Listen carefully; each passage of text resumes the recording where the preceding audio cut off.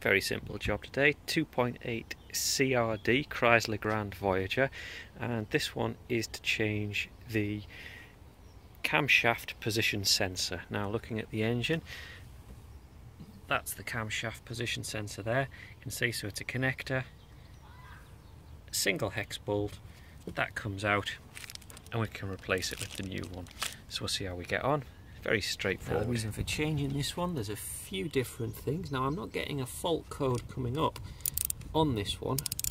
However, there's a few people that believe that this may be causing difficulty to start or occasional cutout problems. And you can get them fairly cheap for £30 off eBay, so it's worthwhile. You can see that that's now loose. Hand tight.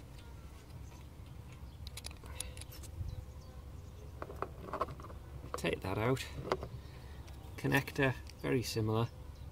Push fitting to lift the clip up.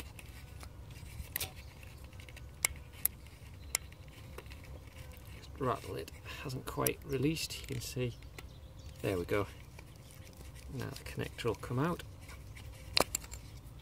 And you can see it's a 3-pin connector. And what we do is when we take it out, we'll just compare it with the new one, make sure the product and the size look the same before we change it. So I'll just do that now. So we've got to change it over. Take the old one out.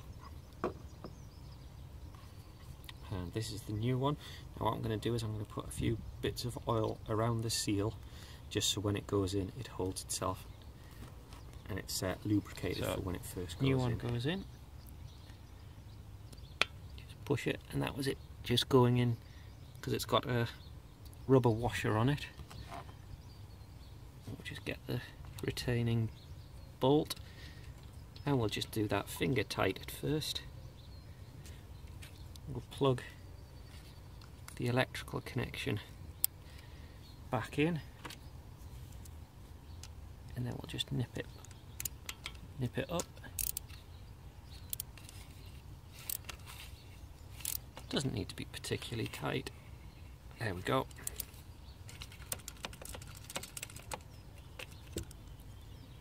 And job done. We'll start her up, make sure she starts and seems okay, but hopefully that's job done. And it's as simple as that. Don't forget to like and comment if you find this video useful, and please do subscribe and stay tuned because we'll do some more car videos very shortly. So this is why we're thinking of changing the camshaft position sensor. We'll just do a start.